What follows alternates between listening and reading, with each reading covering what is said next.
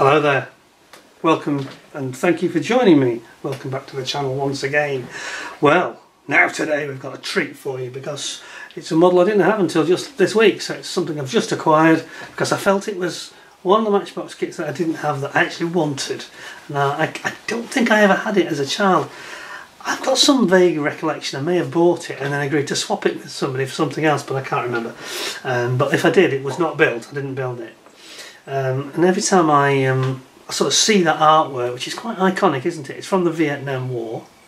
Obviously the Cobra was America's first helicopter gunship, and it was very, very narrow and very tall, thin, so it's actually quite a small target. I was actually looking at a YouTube video a few days ago when they talked about the development of it and said they were quite hard to knock out of the sky from a distance because you couldn't see them until they were right on top of you. Because it was this sort of tandem sit-up-and-beg style helicopter, and it suited itself perfectly to being a gunship. You see that sort of image, and it's over Vietnam in the picture here, and it makes you think of Apocalypse Now, doesn't it? It actually says on the front there, it's saying US Army Huey-Cobra helicopters demonstrate their speed and firepower in Southeast Asia in June 1968. Now, an interesting point to just note that it looks like they're actually equipped with Zuni rockets. Now, Zuni rockets were absolutely the typical weapon in Vietnam, and they were carried by most of the American aircraft, including the Skyhawk and the Corsair and even the Phantoms. But I remember reading there was a term, I'm going to go off beam here, please bear with me, but there's a couple of videos you can watch, documentaries about the disaster on the USS Forrestal, which was an American aircraft carrier in the Sea of Japan, is it? You'll forgive me if I'm not, it's the sea anyway, out to the east of Vietnam. And doesn't sound right, the Sea of Japan, I'm sure I got my geography wrong, forgive me.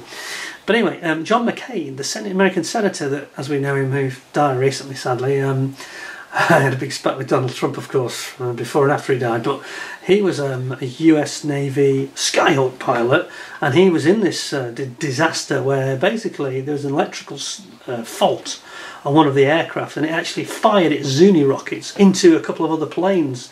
And he was one of the planes that was hit and burst into flames, and he had to jump for his life and leap out of this thing that was on fire, and all the ammunition started going out. It was a horrible, horrible accident. The aircraft carrier nearly sank. It was a massive fire. Many, many men lost their lives. It was a terrible fire. It ripped through the deck. All the aircraft were armed with weapons. It was a very nasty incident indeed, and one of the dark days in the American Navy's history. And an accident, you know, it wasn't even as a result of combat, so very unfortunate. Anyway, that's the Zuni rockets. Let's get back into the Cobra. Let's have a look what we got. So, typical Matchbox, and this is one of the very first ones. This is PK-9 from the very first set. We've got some artwork on the back, and of course, in our usual way, we've got an artwork on the side which shows you what your Cobra helicopter is going to look like if you don't paint it. And it actually looks the business, to be honest, and I think these colours really suit it. Looks a bit wicked, doesn't it? Like an insect almost. On the other side of the box, we've got the artwork at the end, and then we've got a little plug for the Lysander, the Alpha Jet, the Strike Master, and the Gloucester Gladiator. And then on the back, in a normal way, we have the badging here saying it's 1973. And so one thing that's very unusual about this particular model, I presume it's all the Cobras, it has a very smaller window than normal, much smaller. It's about a third smaller than the standard window, which is very interesting. And then you've got your colour call out, so you've got the US Marine Corps, or you've got the United States Army 235th Attack Helicopter Flight. Not sure there's a whole lot of difference really. One's brown and one's green basically. There we go.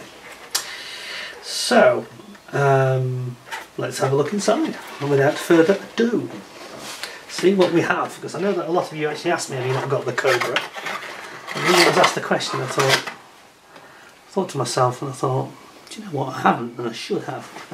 And I haven't got it yet. This is the only helicopter of my entire model stash collection. So there we go, something new. Let's have a looky. Alright. It's a 1973, so it's an original, so we're going to be a little bit gentle here.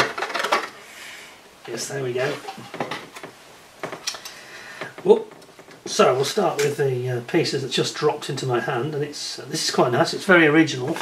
I'm sure the plastic hasn't seen better days. A little bit scratchy looking. So this is the big double canopy that the Cobra has, and it has indeed got quite a lot of scratches on it, if we're being truthful. A bit scratchy, but the nice thing is it's still got its PK-9. Now this is something that just disappeared very quickly. I'm not sure if I've seen another one that's got this sort of badge on it with the PK number. And then the piece of sprue, so that's nice and original if ever I saw it. Just perhaps in need of a bit of a polish up before it gets used to eliminate a few of the scratches. But it's a nice piece, very nice original piece. And then we have two colours in this one, because it's a purple range, and it's the original issue. So we have then some decals, which we'll have a quick look at now. Turn them the right way up. Very simple. It's basically a danger, keep clear of the tail rotor warning.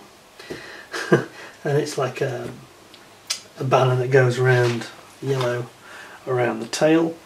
A couple of markings, marines, or just plain.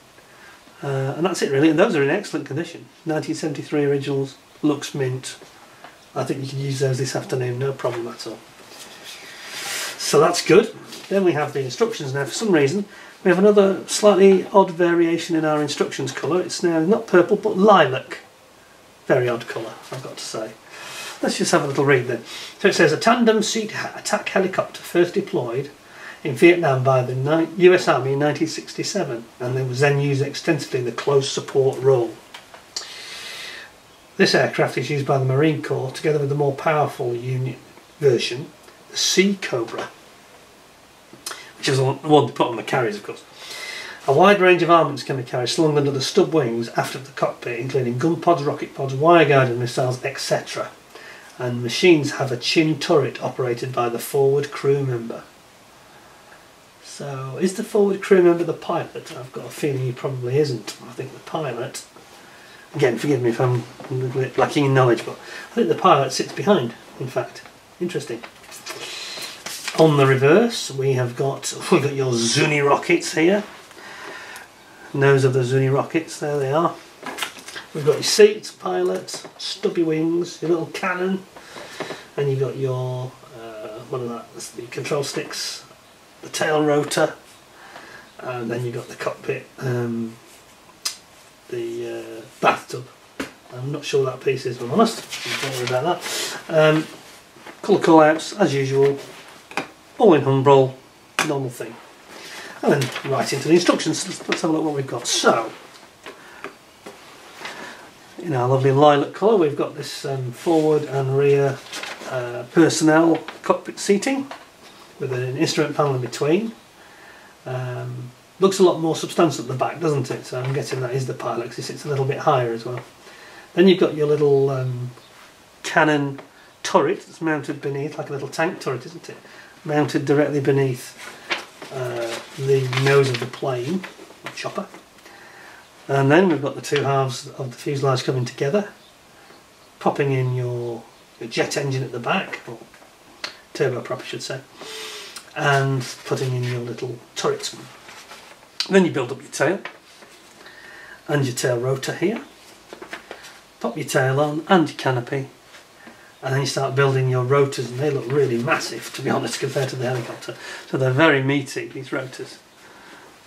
And then you've got your little stub wings on the side, stabilisers at the rear, and then finally you put your skids on and your Zuni rockets.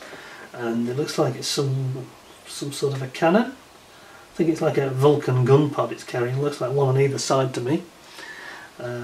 Impressive, very impressive. It's actually very well armed, isn't it? I didn't realise it carried that much. Let's have a look at the actual sprues themselves then. Unlike my recent video, I'm going to try not to break anything today. So here we go, we've got our little Zuni rocket pods. I'll bring them in a bit closer for this. There we go.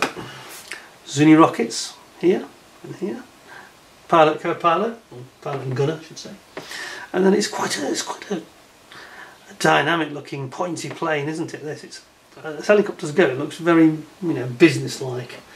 Very pointy, aerodynamic, sharp, The mouldings are nice, it's all recessed panel lines. It's a nice kit actually, this, to be honest. I think it's better kit than I thought it was going to be. Again, other side of the fuselage, the tail, which is where the tail rotor goes on this side, starboard side, and little stub wings here. Very nice sprue actually, like that. That's really impressive. And then we've sort of got the second sprue, which is all the ancillary parts. So we're starting off with the rotors themselves. So we've got the main rotors. As you can see there, there's some nice, quite good detailing work there on the sort of flanges at the base of the rotors. Same on the other side. Then you get the little Vulcan gun pads. And we've got over here, we've got the Zunny rocket pods, obviously not the face of them, not the tips, it's just the actual body of it. Then you've got your tail rotor here, and we've got our landing skids there, cockpit, and various little ancillary parts here. We've got, looks like it's aerial control sticks, the seats, and part of the instrumentation there. Well, that's it really. There's not a lot to it in terms of its content. However, yeah, actually in contrast with the Heinkel 111 I did recently, it's actually quite impressed me this. There's more to it. This is only, again, a 25p kit when it came out. And for 25p that feels quite a lot of kit. It's interesting, it's well moulded, it looks fairly sharp as well. Much sharper moulding, I'd say, more detailed than on that Heinkel. So I think that's sort of a 9 out of 10. The only downside on this particular one is just that mine's a bit scratched, which I don't think we can punish the whole kit for. It just wants a little bit of renovation to get the scratches off that, but everything else is absolutely fine. It's all there, looks perfect. So 9 out of 10. Well done, the chopper. But it wasn't more successful in Vietnam, but that's another story. Thanks very much for joining me. I hope you enjoyed that. I thought it was interesting. Please stay tuned. We've got a few more other Matchbox classics coming up very, very soon. So remember, please do subscribe if you haven't already, and ding the notification bell so you'll get informed as soon as those videos become available. In the meantime, thanks for joining me. Take care of yourselves. Thanks a lot, and bye for now.